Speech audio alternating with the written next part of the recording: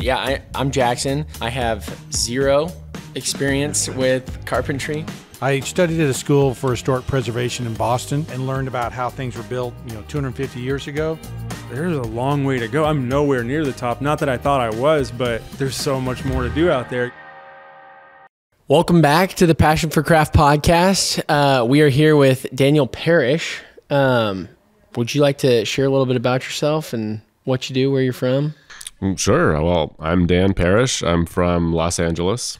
I own a finished carpentry and architectural millwork company called Millworks by Design. And that company's about 15 years old now. About the same age as my second daughter. About the same stage developmentally. It's got moody at times, but overall really fun. Kind of gangly, kind of awkward, rebellious, but starting to come into her own, Yeah. Yeah. It's a great analogy, great way of putting it. Mm-hmm. So it's amazing how accurate it's been through the years. Budding child, learning to walk, and then all those things. I wanted to have Dan on because I've known him a long time, and he was reminding me he was here 10-ish years ago in this building, which is now our offices, but we were manufacturing out of the time. But he has a really unique way of managing craft right in the field, and we can talk about that. But I'm not sure there's many other people that are doing what you're doing. Built a big team. How many guys are working for you? We have about 70 carpenters in the field right now. Oh my gosh! Wow! And total head count's about 97. Just under 100 so, right now. A really special, unique, piece in the market, right? And so. We just want to talk about that. The point of this podcast is to help people, get better and practice their craft. And one of the things that we wanted to talk to you about too is the training. You used to send your guys to the ICAA, the Institute of Classical Architecture and Art, training sessions where they'd learn about design. I know I came and gave some talks and your guys would show up. And so how did you get started? Like, how did you, because you and I both know Gary Katz. I think that's how we met. Yeah. And so, did meet through Gary. And so, you were doing stairs, right, with him? Yeah. Well, the way I got started was going way back, actually, is my dad is an architect. He's a commercial architect. Wow. And so I grew up with him working on schools and airports, projects like that.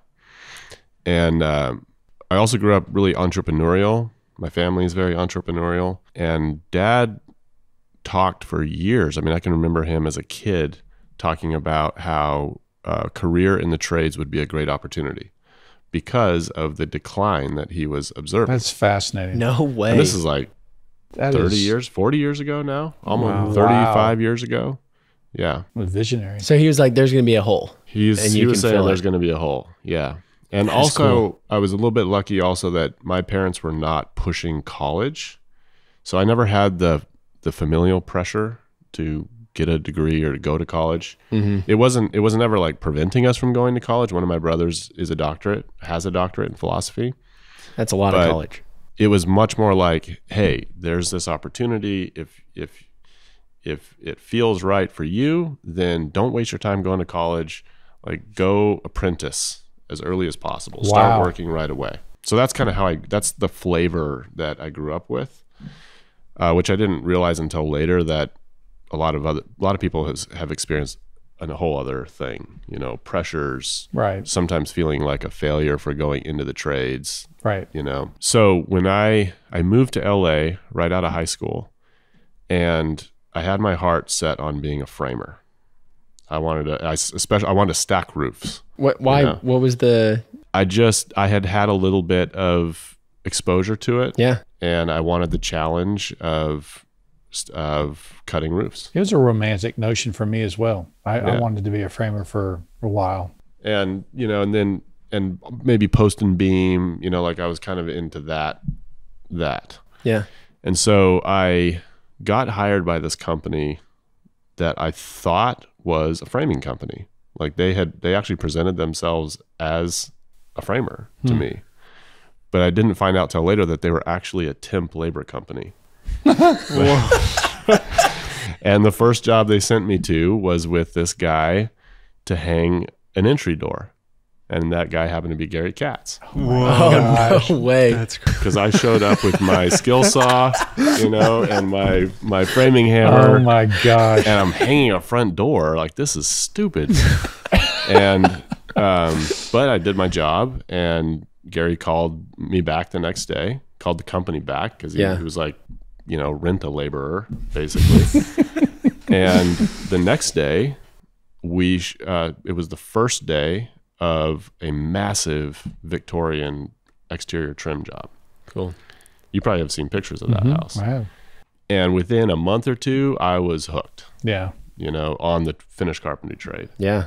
I just lucked out so much because that house had so many different kinds of trim and details and things that within the first year, I kind of had a taste of almost everything. Yeah. Crown, casing, balustrades, columns, paneling. What an education. Wow. You had a whole Huge bouquet crowns. of... It was amazing.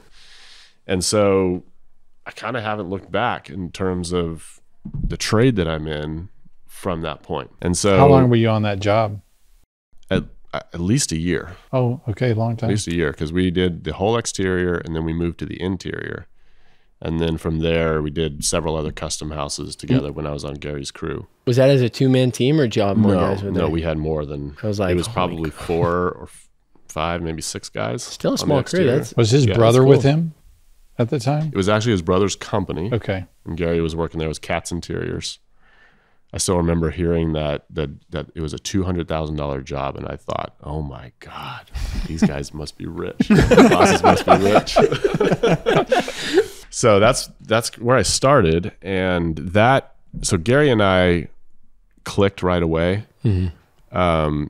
I had a work ethic, and I wanted to learn, and I was learning quickly. I had a mind for geometry.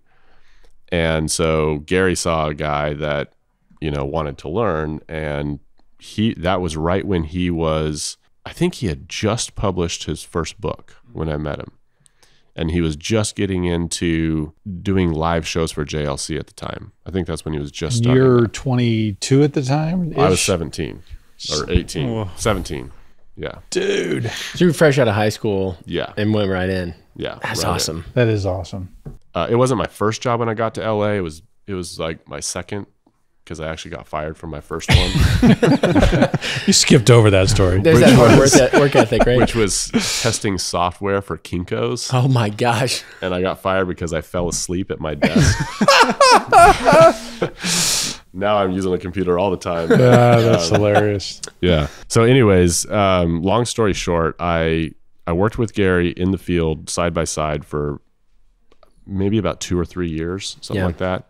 And then he started to get busier and busier with his writing and with his educational stuff. And I think it was my 4th year with Gary that he ended up leaving the company, and I went with him, and we started traveling around and doing both road shows and clinics, JLC live clinics together. And I helped him shoot some videos and do photography for some of his articles. And there was a good year and a half where that's pretty much all we were doing. Mm-hmm. And that was a whole new experience too, like doing carpentry live in front of a whole bunch of people watching. And I always appreciated how well Gary could recover from, pulling some boneheaded mistake. Yeah, bad cut. But you're in front of 100 people with a chop saw, But he was able to do that and recover from it and do it in a way that just made people relate to him even more. Yeah. That's cool. He's a great teacher. So you're with him for a while, then he starts doing that. So you go out on your own? Well, I wanted to learn how to build stairs. And he was I think he was getting tired of me too, because I was young and cocky and kind of arrogant, always arguing with him about stuff. So it was kind of time to part ways. And he introduced me to a guy named Jed Dixon in Rhode Island. Oh, Jed. And I spent, I think it was about 6 months at Jed's house, working for free, room and board. Nice. I stayed at his farm have you been to his farm in Rhode Island? No, I haven't. So he has this, he lives in a house that's like 300 years old. Yeah, I knew that. He's got a stone shop outside that's heated by wood, and it's just him and one other guy, and they're doing, the reason I wanted to work with him is because he knows how to do tangent hand railing, which is an old stock method of doing railing, laying out and making wreathed railing parts. What does that mean, wreathed railing parts? Sorry, apprentice. Well, here. that means if you can you think of so he was working in Boston, Mm-hmm. and there's a lot of brownstone homes in Boston that are 4 or 5 stories, and a lot of them have these elliptical staircases, Continuous railings that go up 4 or 5 stories. Yeah. So when you have an elliptical stair and you have this continuous railing going up, when it gets to that narrow part of the ellipse, Right.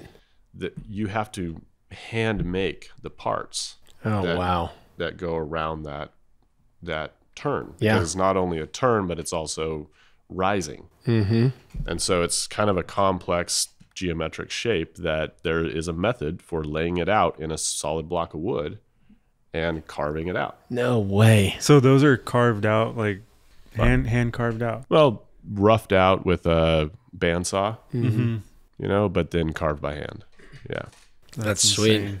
insane. So the big radius we would usually glue up, but we would make our own parts, laminations out of solid mahogany, and then we would make the wreathed parts. Wow.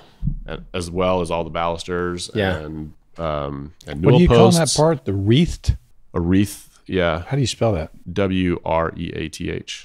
EATH. It's like on your door at Christmas. A wreathed handrail part, yeah. Interesting. I've never heard that term. And it's a part that you cannot buy. I mean, it has to be made. Mm-hmm.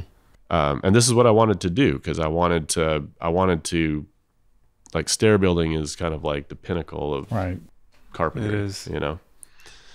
So, and it wasn't just handrail. We were also building stringers, like housed stringers, and skirt board with the swooping rises and the moldings on top of it. You just did one of those. Yeah. It was just, we were just building that stuff all day, all the time. Did you ever have any experience in the lower end production home stuff? Or you kind of, it seemed like in that Victorian you talked about, that's kind of like pretty high end already. Not really. I mean, we did some condos and we did some lower end houses like in Ventura. And Gary is really big on production techniques. So I really learned a lot about that from him. He learned how to hang doors, like sight hang doors from a pair of brothers, Al and Royal Schaefer. Yeah, he told us about them. And I met both of those guys, and I learned how to hang doors from Gary. And so I always learned, that's how I hung doors, is that production style. And it wasn't until way later that we started doing shop fit doors. So and shop fit is a custom made door, right? Yeah. That you made specifically for a. I don't like to call them pre-hung because that sort of brings something else to mind. Right. But it's pre-hung. Yeah. Okay, great. Hung in a shop. Yeah. Fit in a shop, mortised in a shop, Awesome. We never used to do that in Southern California. It was it was considered high end actually to sight hang doors. Scribe hang doors, like Royal. Like It's considered Royal high Schaefer end did. to do that. It was, yeah. How interesting. It's starting to change now, but I remember Gary going out to his place and seeing him hang doors. I was like, "Why are you doing this?" Like the door bench yeah, and everything. Yeah. It was. He said it's kind of that market kind of calls for that. So yeah, interesting. Oh, that's that bench with like the carpet wrapped around it. Okay. It was kind of a weird hybrid between production style carpentry and high end carpentry. And basically what they do is they would buy book doors. The builder would usually buy book doors, and the finished carpenter would go through and set the jambs. And a lot of times they'd use lower end guys to set the jambs, so the jambs are not perfect. Right. And then we would scribe hang all the doors. And scribe hanging is what? Meaning, however the jamb was sitting, it could be plumb, it could not be plumb, it could be bowed, whatever. You're just putting We're it in. scribe hanging that door leaf to exactly the shape of that jamb. That's crazy. so that it's exactly a perfect 3/30 seconds reveal, no matter what's going on with that jam. No matter if they jacked it up or not. And using that method, like we could do 1 3/4 8-foot doors. We could do like 25 a day. Wow. Oh my gosh. That's crazy. Yeah. You using round edge hinges or square? Either. If it's a square edge, we had a corner chisel You did. that would knock out the corner. Yeah. That's wild. That is crazy. That's really fun. So after the stairs, what did you do? So after the stairs, so while I was in Rhode Island, prior to that, I'd kind of been a little bit of a knucklehead and was sowing some wild oats. And while I was there, I did a lot of thinking about my life and decided that I wanted to propose to a girl I was seeing back in LA. And so when I came home, that's what I did. And she said yes. And we got married. We're still married. Mazel. 5 kids. Nice. And I can relate to that one. yeah, I got house 5 full. well. Yeah. Nice. And so that's what brought me back to LA. Nice. And that's why I'm still in LA. Although now, like, we could move if we wanted to, but we love it. We like it. The weather, it's nice. So when I went back to LA, I looked for a company that was doing stairs because I wanted to continue to build stairs.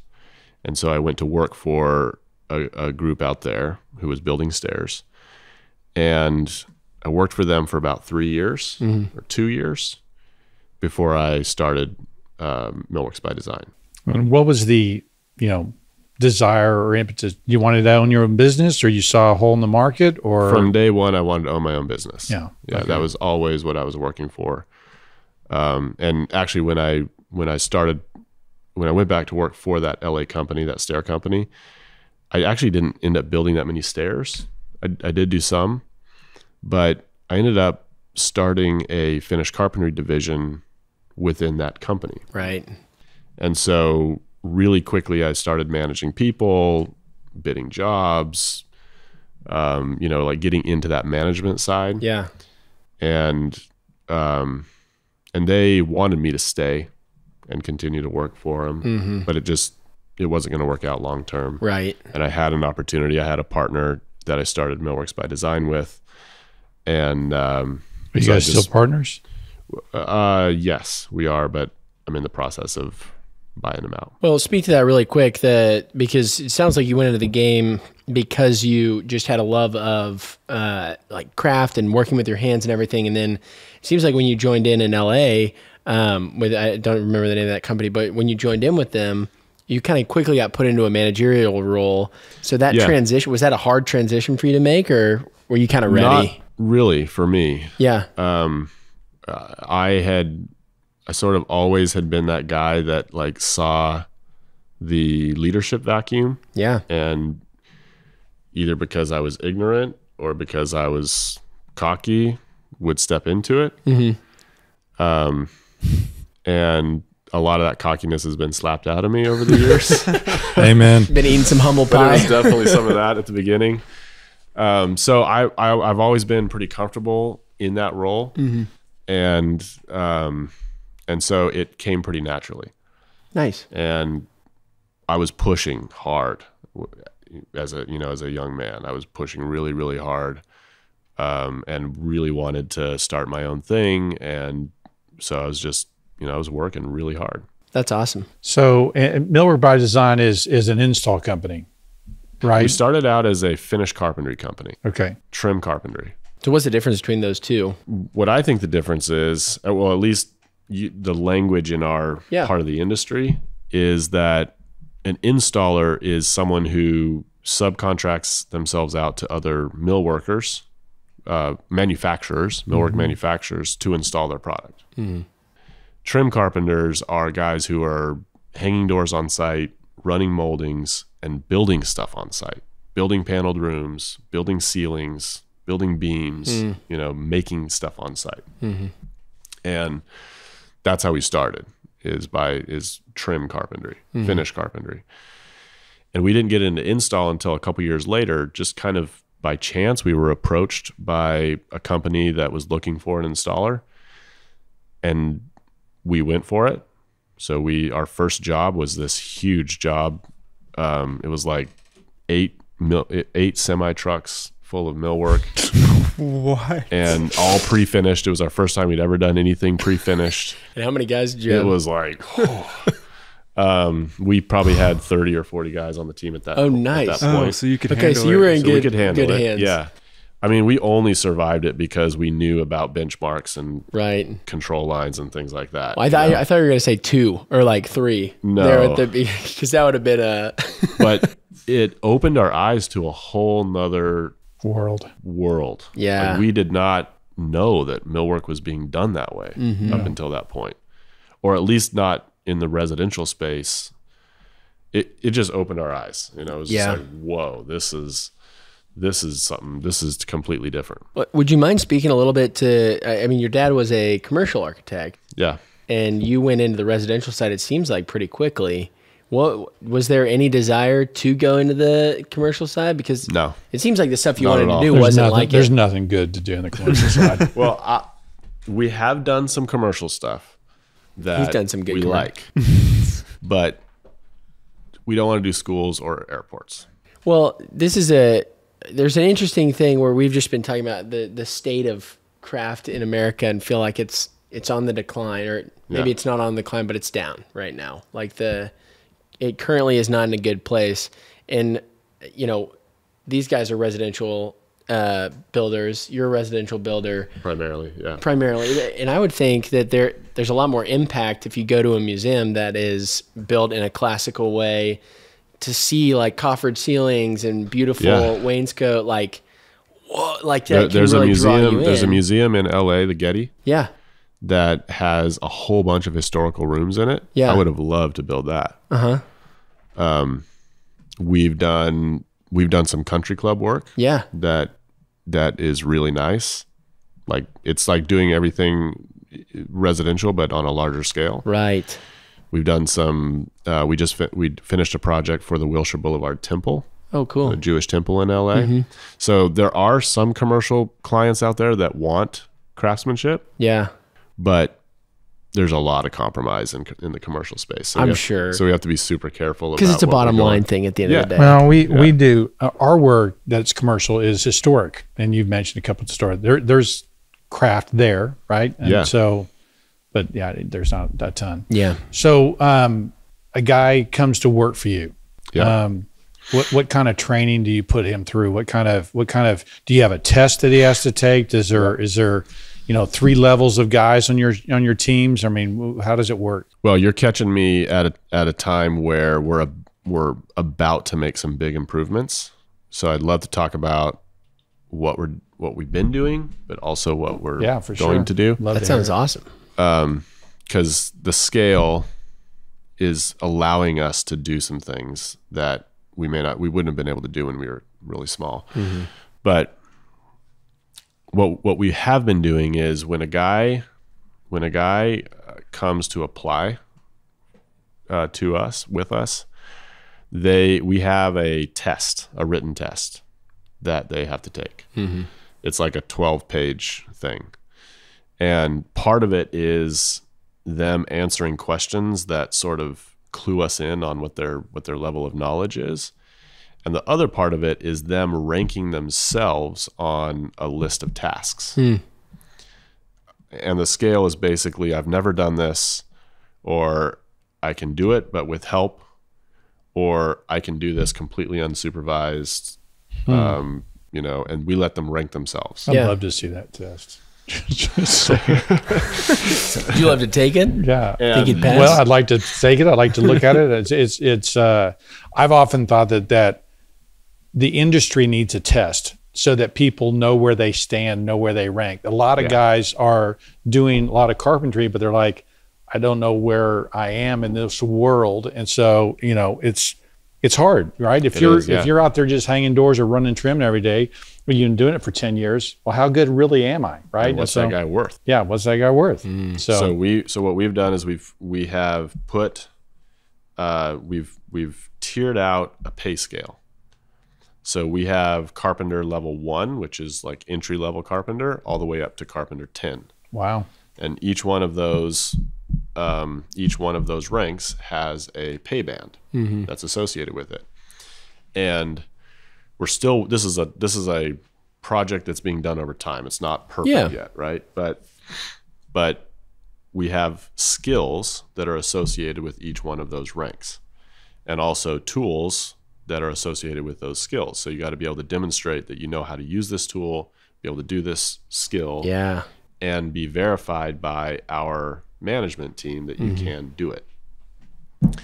And so we basically go on trust at first. Like the guy says this is what he can do. He says this is, and that based on his answers, that slots him out into what rank he might be in. And we also have our foreman interview the new guys. And that interview will also help rank them out. It's a trust but verify system. Right. And then after that, if it's a new guy, like a lower level guy, we will intentionally pair them up with a senior level guy. Nice.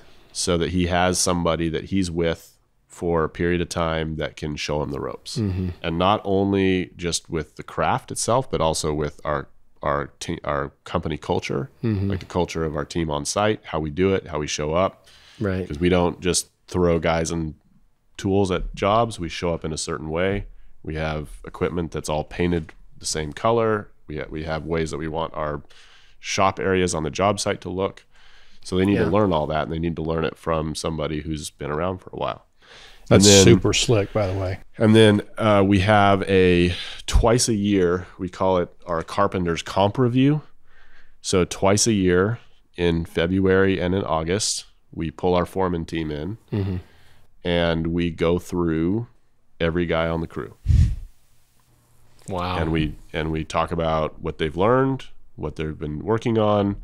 We may make decisions like taking one of the younger guys and moving him to a different guy, because on our jobs, a guy could get stuck doing the same task for a year, you know? So we try to move people around so that they have more exposure to different things. And it's based on the feedback that we're getting. We have several different like structured discussions that we lead the foreman team through about every single guy on the staff. And based on the data that's coming out of that meeting and other sources, we're making decisions about who is being promoted through the ranks.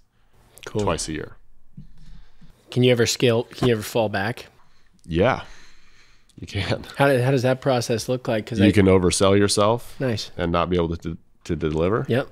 So if that's the case, we've definitely had situations where we've had to say, hey, you know, you're being paid as an 8, but you are not comparable to all the other 8s. Yeah. And it's not fair for you to be in this pay band if you cannot show up with the same skills or the same productivity as all the other 8s. Yeah. So it's a fairness thing too. Yeah. It makes a lot of sense too. What does a 1 look like and say an 8? Like just in like would I be able to come on your job site as a 1? Yeah. Oh yeah. Oh really? Because a 1 is mostly about attitude. Okay. Cool. You know, if you have a great attitude and you want to work, and you're ready to learn, we'll take somebody who has no experience. Yeah.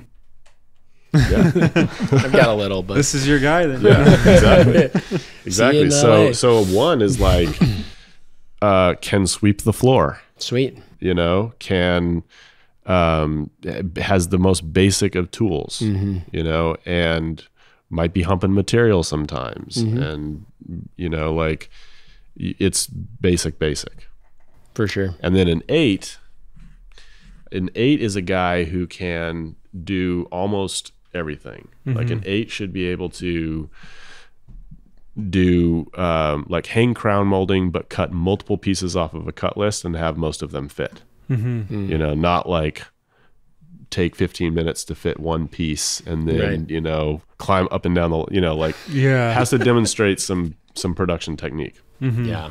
An 8 should be able to do casing, base, crown, multi-piece moldings, hang jams.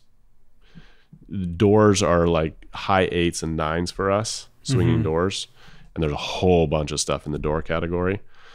So most of our 8s have some experience with doors, are also getting experience with installing cabinetry, like scribe fitting cabinetry. Our 8s are pretty solid. And then the 10s, they would be considered a journeyman. Okay, and then like the 10 is probably the stairs and stuff. 10s are masters. Yeah. And the thing is there's 3 different veins. There's trim carpentry, there's cabinetry, and there's stair building for us, and door hanging. So really, someone could be a 10 in cabinetry, but like a 7 in stairs. Okay. Yeah. And then you wouldn't assign. You would probably keep the 10s in their lane as like a master stair builder to more or less. Yeah. Guys. I mean, we also want to move them around, and we want our 10s to demonstrate that they are continuing to learn. So I love that. So we'll try to place them based on where they can learn as well. Cool. That's so methodical. That's awesome. So are you an apprentice 1 through 3 and then a journeyman, It's 4 probably through more 7? like 1 through 5. I would say, apprentice is more like 1 through 5. Okay. And a journeyman would be like 6 through 9. And then our 10s, we even call them sometimes master carpenters. Yeah. And so the size projects that you're working on, the size things that they're huge houses, probably truckloads of millwork. Some of them, Yeah. And then you'll be on them a year, right? sometimes more. Yeah. Yeah. Our biggest job right now. So first of all, it's not all about size of the job. Sure. Because we'll also do small jobs and be really happy about doing them. Yeah. Because the big jobs can eat your lunch. For sure.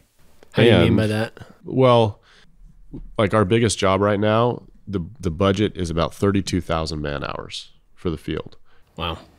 And what can happen is if you mess something up, either through estimating it incorrectly or by managing it incorrectly, your mistake can be like 10% is 3,200 hours. I mean, it's just like the cost of that's mistakes more than a year for one guy. Higher. That makes a lot of sense. Yeah. So if you screw it up, it can bite you real hard. Yeah. I think one guy for a year is 2,000 hours, basically. Yeah. So, a guy and a half for a year's wage is gone. So can I tell you what we're doing next? But I was what about to the next say, step is? Yeah. Because for us, this is still a little bit loose. Like we need to tighten up the skills to rank association. It needs to be really tight, and it needs to be physical. Like, What do you mean by that? Ooh, like in order to prove that you are an 8 carpenter, you need to be able to pass a skills test. Oh, yeah. Like Okay. you need to actually cut the crown, demonstrate that you've achieved that. Yeah. Kind of like in martial arts, Yeah. where you graduate You through do your, the belt colors. yeah. That we have a vision for something more tangible like that. And so actually this year we're planning on starting what we're calling MBD University. Cool. And the purpose of this will look like a place in our shop that is set up where guys can come in and work. That's not the job site. And it has kind of a 4-pronged purpose. And the purpose of this is to use it kind of like a research and development lab. So when we have something that we want to try out, or we have a job coming up that has a certain task that we're not really that familiar with, Yeah. or we want to figure out what the best way to do something is, we can use this space to do that. We can hang doors, all the different ways that there is to hang doors, and figure out objectively which one is the best, which one is the fastest, highest quality, all those things. That's awesome. And so that's one purpose. Another purpose is to do skills tests for new hires. So you come in, day one is do this task. Now do this one. Now do that one, to prove that, or to show us where you're at, in your journey as a carpenter. So you can observe them versus just reading their paper. You can get a better feel for their level. Exactly. And so you can start a stopwatch and go, well, you got 5 of these done in one day. Exactly. You're probably at a 2, or you're at a... Yep. And then the third one is to train our own people. So to have a space where apprentices can come in, or journeymen or masters, and have it not be the job site where you're working on an actual task, where it's a commercial activity, where you can come in and you can do a thing over and over and over and over until you have it mastered. So shimming, scribing, doing casing, doing crown, whatever it is, we will have guys in there doing that.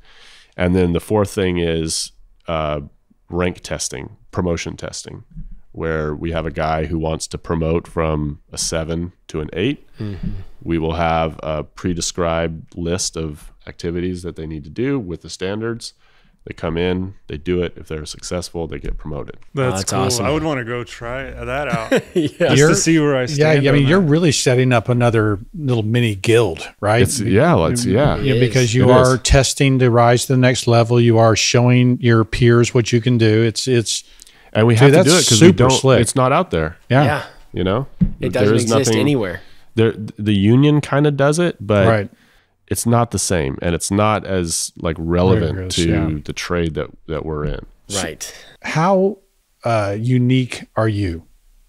And I don't want you to brag. I mean, but literally, I mean, I don't know of anybody else doing that. I've never heard of Right. And that's anything one like reason I wanted you on the show. I mean, just like you're doing something that I don't know if anybody else is doing.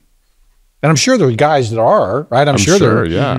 But I mean, you're really approaching it in a very professional, old school way. That's, Special. awesome. Yeah. Thank you. Are anybody, do you have competitors in California that are, Not that I know of. yeah. No, we have competitors, of course, Yeah. local to LA, and we know of other people in other states. I have a lot of relationships kind of through the states, especially because of Gary. And I'm aware of one company on the East Coast who may be doing something kind of like this. But I don't know how far down the road they are, or like exactly what they're doing.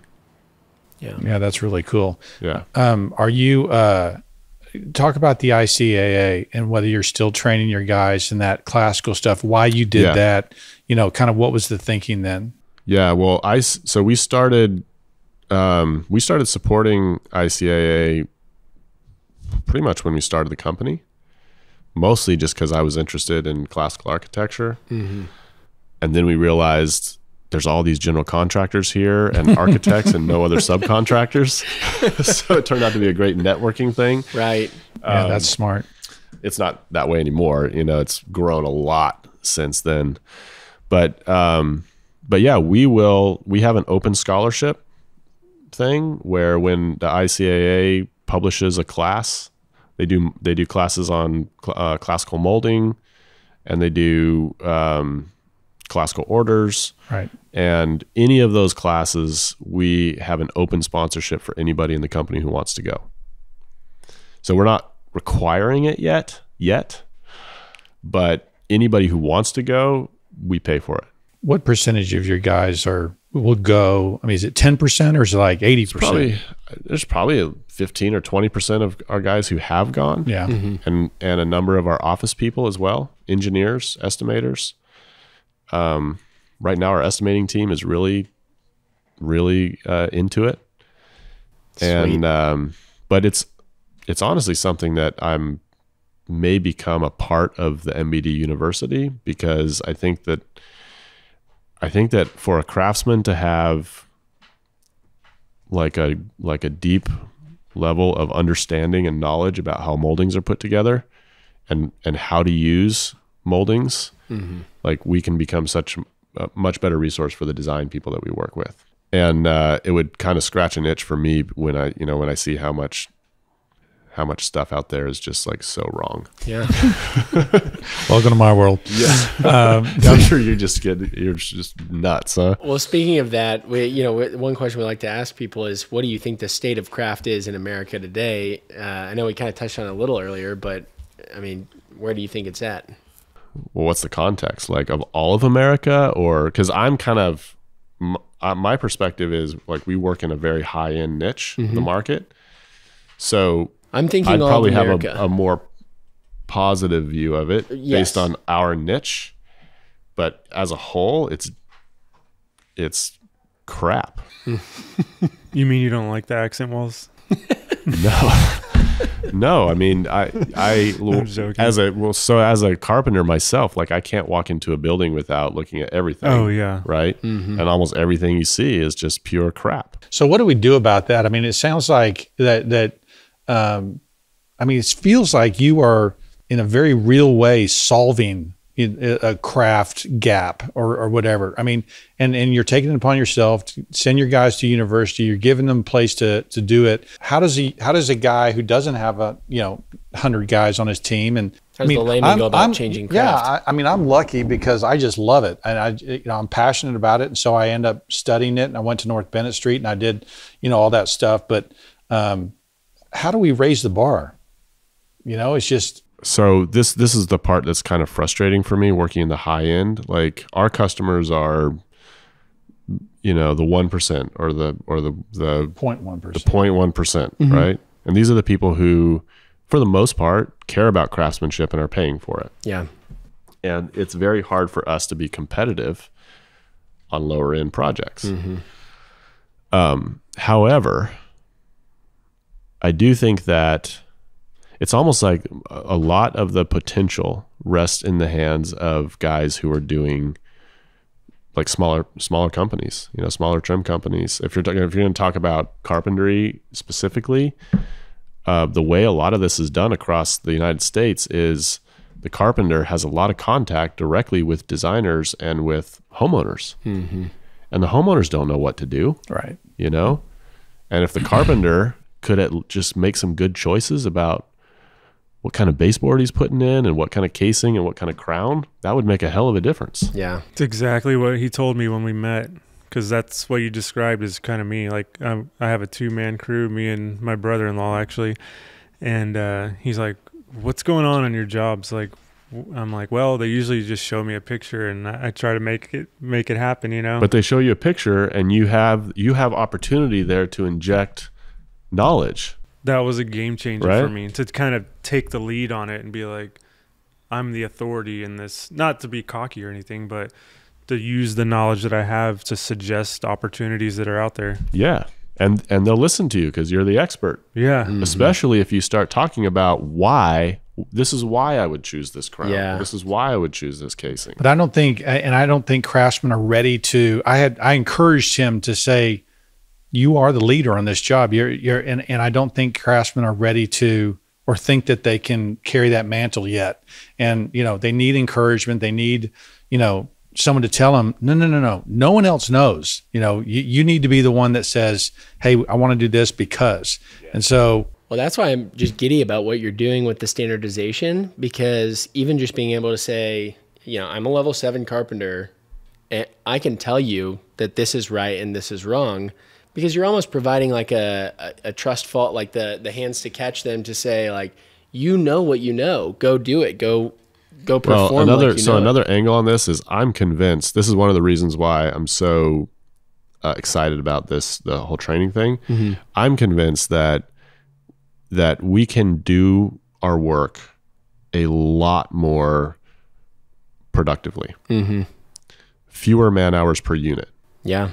If we really got organized and figured out the best way to do it and like objectively tested it. Absolutely. And then got our entire team doing it consistently. So if you can lower the cost of it, then maybe more people can afford it. Yeah. And like one thing I'd love to do is I would really like to figure out how to build a development of, dude, that'd be so awesome. Of like well-designed starter homes. Oh my gosh. Yeah. And prove, because the big thing is like, well, we can't afford to do that. Yeah, no, I hate that. We've gotten that on. It's BS. It's BS. That's just a story we're telling ourselves. Yeah. Totally, it is. So why can't we design and figure out how to build like entry level houses that are affordable, that are done really well? Yeah. And I have a feeling that the new generation of home buyers, like we will appreciate that. Yeah. Because I think there is a desire for quality. And there is a desire for craft, and there is a desire for things that are made by hand or made carefully, made with intention. Well, I think if your test and the testing that's going on, and if because I agree the union's the only one that's really training these days, and unless you go to a school like I did, you know, what if there was a, you know, certification that happened that, you know, you could anywhere in the country know whether you're a 1, 2, 3, 4, 8, 7, whatever. Europe has it. Yeah, totally. They do. I was just in Germany, and they cannot believe the stuff that, like, what Americans are pulling off without it. Yeah, you know. They have a countrywide system for training craftsmen, and their country shows that it's beautiful. Yeah. The other thing that there's still some nasty houses Oh, there really? too. I guess just what I see on Google. the idealized version, yeah. Well, the other fun thing about you doing this standardization process is, you know, it sounds like what the union's got is passable right now, but it seems like we have a real opportunity, or you have a real opportunity to set a new standard, and to objectively set a new standard, not just, you know, we think this is the right way to do it, but no, look at this. When guys install it this way 5 times in a row versus when guys install it this way 5 times in a row, these guys are done faster, done better, and more accurately across the board. And safely. And that's safely, another yeah. major thing. Talking through OSHA. Yep. Doing things in a way that doesn't send people to the hospital. Yeah. Well, and that sets up an opportunity for you to really create that new standard and almost reinvent the guild system or revitalize the guild system. And I'm sure there's a way you could set out a standardized test where people like him could pay for their guys to go get certified by you. And as funny as it sounds, but I think it's a good idea. Anyway, it's super cool. because that would change it craft. is. Like if you had to start standardized, like just to be Joe Schmo carpenter, and you know you're level 3, and you're like, well, I could be making more money across the board if I was just, you know, slightly better. Yeah. To be clear with a guy, like, in order to get that raise, get that promotion, here's what you need to learn. Exactly what you need to learn. And here's the standard that you need to be able to demonstrate the skill in. Yeah. And here's a guy to help you learn it. You know? And here's 8 other guys who have done it. So this is doable. Like you are able to do it. And here's 2 weeks of paid time where you're off of a job site That's and you're the in a coolest space and you can just practice it. Yeah. You can fail a million times. You can fail. And then get it right. Yep. Wow, that's real. I'm That's excited. exciting, yeah. That's But you really have fun. to build something like that into a budget. Yeah. You know, and what this means is we have to budget a certain amount of non-productive hours per man, and everyone on the crew is going to be expected to participate in some way, either be trained or do training or be involved in like some of our masters or some of our journeymen. Those will be the guys who we say, all right, figure out the best way to shim a wall. Wow. Go. That'd be You so have cool. 2 weeks and any tool you want, figure it out. Wow. That's really cool. I know my head's going about 6 directions. You broke him. Good. Brent Hall speechless. It's just it's why I wanted you to come on and wanted you to tell that story. I think it's awesome. I'm really excited what you're doing. That's really awesome. I'm excited to have because I could never do this just by myself, and it's taken 15 years really to get to the point where we have the people and the resources who can actually make something like this happen. Because we've already had one false start. We have built out a space where we actually did start doing some physical tests for hiring people. Yeah. And it was amazing how many people it eliminated from our hiring pool. Yeah. I'm sure. But I have to do it in a way that it sustains. You know, Because I hear an idea like this, and my first thought is make it happen, go fast, get it done. But the right way to do it is slow growth. man, and I've tried proper, so healthy many growth. things the fast way. Yeah. And I've had so many things fizzle out. Well, it's the same thing with any good house. It takes a lot of time Yeah. to do it proper. Love to hear more about your business and you know, how you grew to gain that kind of audience. You know, was it, you know, serendipitous, you know, in hard work going into the ICA and kind of getting in with the right crowd? because sometimes the work you do will end up driving your level of competency. And so, you're challenged to do more. Richard, on our jobs, we are asking him to do more than he ever had to do on these other jobs. Crazy, So you probably feel like you're in a high growth period or like a learning curve. Big time. Yeah, I feel like, because what I was doing before was kind of just production upgrades, like McMansion style. New homeowner calls me, hey, I want to add, beams to this, room or whatever. Just wainscoting here, nursery, wainscot. And it was just, I just hit a wall. And I feel like the timing with meeting Brent was just perfect, because it was like a reset button where I kind of have figured all that stuff out. And I was just getting bored to You're the just doing the point. same thing over and over. And I didn't know this world existed. I came in here to his class and was just like, my jaw just hit the floor looking at this stuff. And I'm like, I didn't even know this. Am I still on planet Earth? There's the same number of corners on that thing than there is in the whole house you were trimming out, right? So I'm just like, what? Like, this is out there? Yeah. And it's inspiring. Like, it gives is. you something to shoot for. It makes you feel like professional. Like, I kind of feel like doing those kind of jobs, although it was, like we just had Gary on and he was talking about doing those apartments and getting like $6 a door and stuff. And I was getting more than that per door, but I feel like it was a good training ground though. Yeah. So just because as a carpenter, the competency is, to me, I've always thought, can you measure and cut and like visualize something? And if you got that, you're there. Mm-hmm. Everything else is just... And I feel like a lot of the high-end guys could really use an education in the production side. Yeah, for sure. Because some of the stuff we see is just like, oh my gosh. Is it because they're too slow, or is it because take a piece of molding up a ladder, mark a pencil mark, take it back down, go cut it, come back up, see if it fits. Nope, doesn't fit. Go back down. It's like there's better ways of doing it. Twice cut once. Yeah. Or have a cut man. Yeah. Like, hey, I'm going to need 15 3/8 here. So what do your job sites look like too? I mean, and the tools you're bringing on, are you setting up a mini shop? I mean, shapers, table saw? Sometimes. Yep. Okay, interesting. Standard kit is a large table saw, like a cabinet saw. We use saw stops. Okay. And we built a cradle for them so we can fork them on and off trucks. Nice. Without it going nuts on us. We have a standard table that's on wheels that we can put a sheet of MDF on to have new tabletops whenever we need them. So, and they're set up so that they're just the right height to be an outfeed table. Yeah. So we have multiple tables, and then we have job boxes and supply cabinets, and all of these things are painted the same color. So, because a big part of our thing is like when we show up, we're here. It's professional. It is not like your normal trim crew experience, you know? So, and our guys really like have gotten into that. Y'all run dust collection too? Yep. Nice. We run like small dust collection. Mm-hmm. Yeah.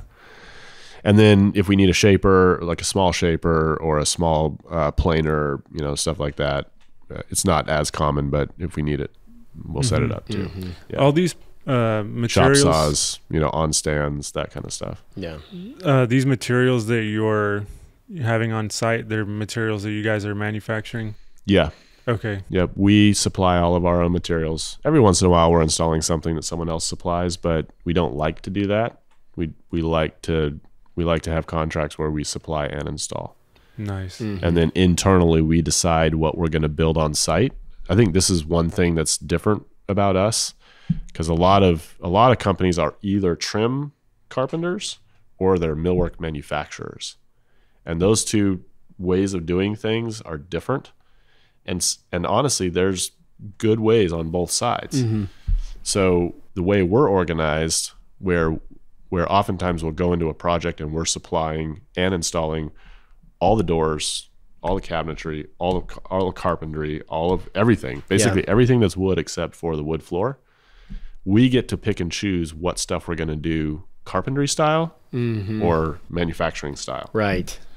And so some stuff we are engineering and shop drawing and buying out, and other stuff we're buying raw material, commodity material, and making it. What is most of your work is with general contractors? Yeah. Doing their stuff. And so how do they perceive you? Is like those guys are great because it's a one-stop shop and they give you the specs for the cabinets, the doors, the windows, whatever they're going to say. And you absorb all that. The guys who embrace that kind of a package, they see us as able to span multiple trades.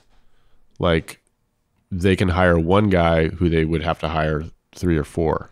Well, we see on the commercial side of restoration work, that's what they love about us. They love that we can restore windows and build new windows, right? They like that they can, turn it all over to one person. And so now it's taken, a long time to build that trust, but because it's not normal. Right. But, right. So we have a couple of relationships where if they can, they have us provide and install all the exterior doors and windows, all the exterior trim, all the interior trim, all the cabinetry, all the doors, all the door hardware, where we are both buying it out and installing it. So are you warranting a door if it warps? Yeah. And of course, we are buying also from manufacturers that have their own warranties as well. Mm-hmm. But yeah. So really all the work that y'all would do if a door warps is you would just get it from the manufacturer that you got it from originally and then just go reinstall it, rehang it. Yeah. We're paying for a door right now. Yeah. That warped. It should have been a thing that we just didn't warranty. Right. So we do have to be careful about that. Mm-hmm. Some stuff they want us to build is not warrantyable. Mm-hmm. Right. This one, we didn't strike the warranty and we're paying for it. How much of that stuff is classical in design? Because you're in a kind of a modern market, right? Yeah, it's actually right now, it's probably about 80% classical and awesome. 20% contemporary, which is really awesome. That's really fun. That's good to hear. It's been going more and more towards traditional design. Are you working for like years. Appleton and Evans and all those guys? Both those guys. Appleton, Evans, Ferguson, Shemamian. Yeah. We have 2 Ferguson jobs right now. Wow. And they have an LA office? Others. No. Yeah. No, they have an architect there that they use as their local executive architect. Nice. Yeah. But we're also doing some contemporary stuff too. Yeah. And that is harder in a lot of ways. Mm-hmm. Yeah. A lot more demanding. So I would never want to like let it go completely because I think we learn a lot of things on that work. But we just my whole team and I included, just have more fun doing classical work. Yeah. I'm sure it's just more intricate. I feel like we're just scratching the surface, but yeah, this has been awesome. Yeah. What is the name of your company? Just shout it out. Anything you would like to shout out. You've got the floor is yours. Well, the name of the company is Millworks by Design. So if an apprentice out there is looking to go move to LA and apply for a job, Millworks by Design. We'll talk to them. See you soon. Absolutely. Yeah. We got to do a part 2 after lunch. We're at 1 hour already. Yeah, exactly. Yeah. Flew Dan, by. Thanks for coming in. Thank you for coming on. And it's been awesome. You're doing great work out there. Thank you. I'm really proud of what you're doing. Yeah, it's really great. Yeah. Thank you. And thank y'all for watching.